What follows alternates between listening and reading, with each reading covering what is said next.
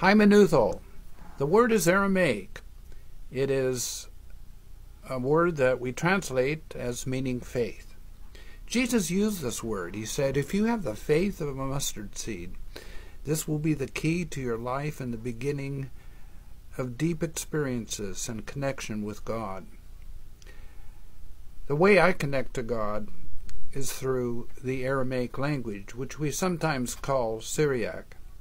I really encourage people who want to find a deeper walk with God to study the language of Jesus, to say the words just as Jesus said them. For me, it gives me a connection, and I hope my many students and the people I've spoken to and preached to over the years have also found this to be true. I hope that this new publication of Hymeneuthal will fill your life with a connection that you've not been able to find in any other way.